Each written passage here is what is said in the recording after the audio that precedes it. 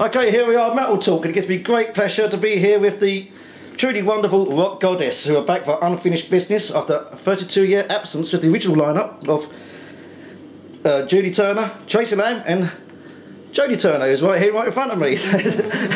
Good to see you both. And obviously Julie's upstairs doing her drumming at the moment. And, but first tell me about the reasons why Rock Goddess decided to reform.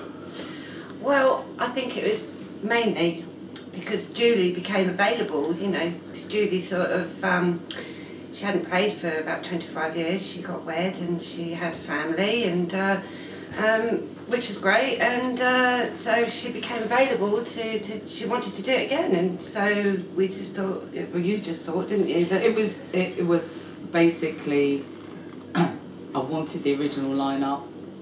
Julie had a family, and when the kids were young, that was not an option, obviously, being a mum. Kids are grown up, so it was kind of like me and the manager, father, had a chat, and well, let's see. Knew she'd be straight on board because we've always been in touch, and then surprise, surprise, she was, and it was like, okay, let's do it. And for a second, Julie, you mentioned she hadn't played drums for 25 years, so was that a hard learning curve for her to get behind that drum kit again? No. She was just like riding a bike. Yeah, it is I was going to say the same phrase, but yeah, I mean, you obviously have to dust the cobwebs off, but yeah. No. And talking of dusting the cobwebs off, this is like it's your first UK gig in 32 years, but you did play a couple of dates in Spain a month ago in Barcelona, Madrid. Yeah. And how was that for you? Great. It was, that first night was quite magical because it was very special. We're back. And you never really know until you're there, the audience is there, and then you hit that first chord, and then it's pretty special. And was it like pre-gig nerves, anxiety before you went on after such a long absence? I always get nervous. I get quite nervous. I go quite quiet and moody and everything. So fans of the original Rock Goddess album will find it a bit surprising you're a bit quiet, because obviously you've got a very raunchy voice. Yeah, no, I brood. I wasn't nervous at all with the Spanish gigs, but I'm more nervous tonight because I think you know, it's a bit more special. Oh, London is the hometown gig, and obviously you've got a lot of the Rock Goddess history is from around London. Exactly. You know, and funny enough, going way back to your history, first time I come aware of Rock Goddess was Kerrang! Issue number 5. Under Ready section, and you young girls, 16, I think Julie was 14 at the time. Yeah. And what was that like, you know, period in a national magazine, seeing your faces in there for the first time? That young, so exciting. I loved it. Yeah, really exciting. You can't believe it, really. It's like, is this really happening? Yeah.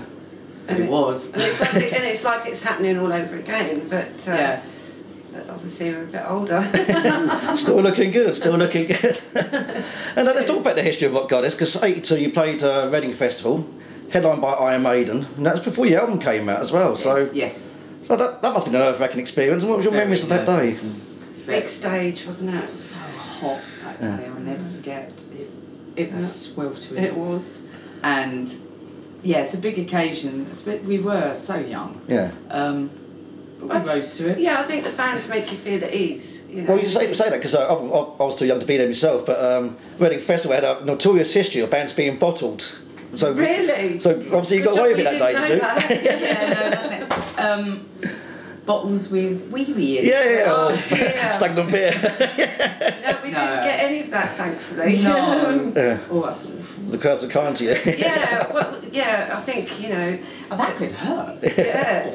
I think your performance, you know... And back in the 80s, there was a different sort of climate, you could say, in terms of girls in rock. It's a bit different, a lot different now. But, you know, did you sort of feel victims of sexism back in the 80s? Because there wasn't many girl rock bands, only yourself and Girls' School, maybe Runaways from America. I really didn't experience it myself. Oh, hi Julie, if you want to come and join us, please do. Either it was there and I just, it went over my head at the time, but looking back... We've just been joined by Julie Turner as well, so hi Julie. Hello. Good to see you. We've just been talking about you actually. I don't know if your ears are burning, but we were just saying about...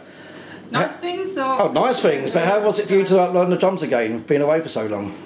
You can answer this for yourself now. It just felt exactly like it was 30 years ago. It was really odd. So my son's a drummer and he had his drum kit set up, so I thought I'll have a go. It was like... So when the tables turn, he's telling you, Mum, stop bleeding that bleeding racket upstairs. That's a good point. I like that. And obviously, one of your famous venues you used to play at was the Marquee Club in Wardour Street, and Yep. much missed club. And what was your memories of the Marquee yourself? Yeah. Absolutely gutted when that shut. I mean, that's legendary. Yeah. We did some fantastic gigs there. I do remember it being so hot at points that I passed out at the mic and came back again and thought, I hope I was playing within that little window of, it was so hot. It was whacked. I mean, the walls used to drip. That's right, yeah, it's dripping from the sweat, basically. Proper rock and roll club, dressing rooms, just this sea of graffiti. It's just such a great place. And did you see many bands yourself there? Loads. Yeah. I mean, we were talking about this the other day when we were younger. We used to open sounds or whatever, go to the gig pages. You just went straight to the Marquee, and at that time there was 3 metal bands on that week. Yeah. You know, it was fantastic. I think there's like a famous sort of flyer floating around of sort of the later day lineup of Rock Goddess, and the same week it's like Guns N' Roses there, and Unbelievable. and the same week as Rock Goddess, you know. And then everyone piled out of there and went to the San Moritz. It's just full of history as well, and it's a shame it's gone. Yeah, And how do you feel like the current climate of music is different now to what it was back in 82, 83? Do you feel it's moved on or not at all, really, in some I ways? think metal is obviously very diverse now. Everything from black metal, death metal, all across the spectrum to sort of new wobbum stuff and whatever. I like that diversity. It's really broad now. And do you listen to much modern music yourself, or are you sort of still stuck with the classics, a bit like myself? I do like. I mean, I like some bands like God Forbid are one of my favourites, and they're really quite heavy. But I do like the heavier stuff. Yeah. But I still want to put Metallica on. yeah. Def Leppard. Def Leppard. Of course, Rock Goddess supported Def Leppard at one stage. Yeah. Takes you Yeah. back, And doesn't it? obviously, Rick Allen's a young drummer himself, so did he give you any tips at a young age? No, not really, but they were very supportive, weren't they, when we were Yeah. on tour? They were ever so nice. And just... And their crew were. so Yeah. nice. Just the whole gang. We Def Leppard, Maiden was saying. Yeah. And, I didn't like Eddie much. That used to frighten me a bit. So, sorry, I'm a bit of a wuss. in all yours about absence, like, you know, obviously you sort of walked away from the metal career, you know, some of you had families and moved to Spain or whatever.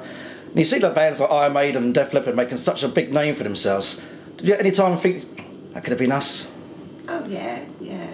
But You can't look back. Yeah. yeah, you can't.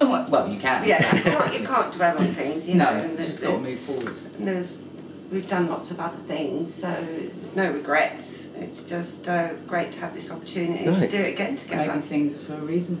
And Yeah. please describe to me your first jamming session, when you first got back together in a room.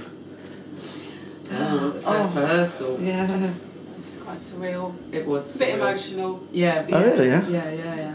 Yeah, a few tears. Oh, really? Yeah. Oh, wow. Yeah, it's special. So obviously there must have been doubts there before you did it before that first rehearsal. There must be doubts there No. when it first it just clicked in, did it? Yeah, just I had no doubts No at doubts all. at all. That chemistry I had a feeling it would Yeah. be the was same. is and was so strong, and it does sound cheesy to say that. Yeah. But it is pretty special. And once we got in that room, we thought, oh no, this is it. And you just mentioned the dates in Spain. I was quite surprised when I looked at the set list. You've put in quite a lot of new material in that set. Now, is it all new material, or is that some stuff that's sort of been left in the vaults for many years? Well, it's a bit of a mix. There's brand new stuff that I wrote a few years ago, so it is a bit of a mix. And then obviously stuff that we've had on albums and stuff like that. It's we're not going to please everyone, because people have gone, why aren't you doing this? Why? Yeah. But unless you're on stage for 4 hours, you do have to make a decision. But I think we've got a good balance. Yeah. And obviously, these days of YouTube and internet, you know, you're playing sort of a dangerous field there by playing those new numbers. Because you are working on an album at the moment, which I think it's going to be called Unfinished Business. I don't know if you still, are you going to change it? Okay, good. Don't need to tell me that yet now. But We've got a track, the same name, Unfinished Business, but we've decided to call it something else, which we haven't quite decided yet. yeah, that's good. The fans can play a guessing game for the next few months. Yeah. And who's going to be producing the album? It's produced by me and someone else. Whether another producer comes in at the end, that's still to be decided. And I talk about producers. Vic Mal, I hope I pronounced his name correctly. He produced your first album. He said he passed away in '89. I know. Sort of a legendary producer. He's done like Motorhead Girls School, plus exactly. The Who, Live at Leeds, and look. What's your memories of Vic? Oh, fun. We had such fun in the studio. He's so lovely. Such a lovely man, and it's great because I'm in touch on Facebook with his daughter, Jodie. Jodie. Yeah, like we remember her when she was little, about 2 years old when we recorded the album. But Vic was great, and he had a good temperament for that kind of thing. Very calm, a dry sense of humour. Yeah, as well. very dry. Yeah. Yes, very dry. Yeah, no, only good memories of him. Yeah, fantastic. Fantastic. Yeah. I sort of mentioned earlier, Jodie, you have got this really staunch, raunchy voice, you know, sort of can make a man's testicles explode, basically. That is the aim. That's the idea. That's the idea. That was my sole goal. But when you sort of had, your youngsters, when you were young and you had girly arguments, especially you as a sister, did you ever feel the wrath of Jodie's voice? Be careful. So, if I could intercede, I think you should mention the fact you had no voice in Spain. Yes, I was ill. Oh. And it only got worse. A lot of other bands would have cancelled. Yeah. You spoke into the family question. I just had to make that point. Yeah, I mean, I was really ill. I mean, you can hear that. I mean, I would like that. And you were ducking everything. Yeah, it was. It came across very well, actually. Very tricky. Yeah. She did So really that- well. yeah, She really- did well because she was terrible flu. Really bad flu. Didn't you, babes? And it just got worse when I Yeah. got home. Then I got really. Obviously was psychologically battling it off, but my voice was. You've got more gigs lined up the rest of the year. You're doing a few festivals, Hard Rock Hell here in England, and I believe you've got some European festivals lined up. Can you tell us more about them? Right, in just, I think it's two and a bit weeks, we're doing Sweden Rock. Of course. Which is fantastic. Yeah. And, we're doing all our firsts again together, Because the only festival that I've ever played with Rock Goddess was the Reading Festival in '82. So this will be our first festival together again in 33 years again. So we're doing our first again. So it's like we're being reborn in a way. So it's. And the great thing about Sweden Rock, you meet up with a lot of bands we would have met previously in '82. Yes, so yes. we meet up with a lot of old See familiar Def Leppard, faces. aren't we? If we can get there the day before Yeah. we play, we're hoping to see Def Leppard the night before. Yeah, and there's Fantastic. some other great bands on as well that we'd like to see. Sorry, I didn't know what that noise was. Sorry. So we're making we've got a sort of a time scale for when the album could be out. Is it going to be early next year or? Difficult to say. It depends on the record deal, basically. So it's a bit difficult to say at this point. Hopefully, we'll have it Hopefully soon. this year. Can't say any Hopefully. more. And what's been your reaction from fans, like on social media? Because I know when you announce what got us back, it went into overdrive on our website. Overwhelming. Yeah. Yeah, Overwhelming. very overwhelming. That's the best way Just to say it. unbelievable. Yeah. Yeah. And that's what really seals it, Yeah, of course.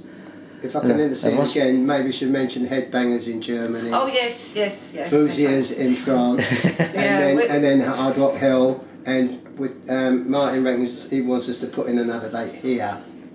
Great. Yeah. I'm not good with dates. But there you go. I would have to go and get And my phone. Headbangers Open Air, I've been there myself. It's a fantastic festival. It's in Germany. It's full of German old rockers with their patch jackets and their mallets and their moustaches. And it's in the stable, actually. The stage is in the stable, and the actual ticket to the event is actually made of metal. So anybody from England thinking of going, go to that festival. Believe me, it's a fantastic festival. It's a great And we're atmosphere. headlining a festival in France. You are, yes. On Halloween, Wow. which will be fab. Well, Scary. what goddess? Tracy, Jodie, Cheers. Julie, it's fantastic to have you back. Tonight I'm going to be a 14-year-old little boy down the front. I'm really looking forward to this. I'm going to let my hair down for some good old heavy metal rock and roll. Well, goddess, it's great to have you back. All the best for the future. Oh, Thank you so darling. much. Thank Cheers. you. Bye. Yeah. Mark,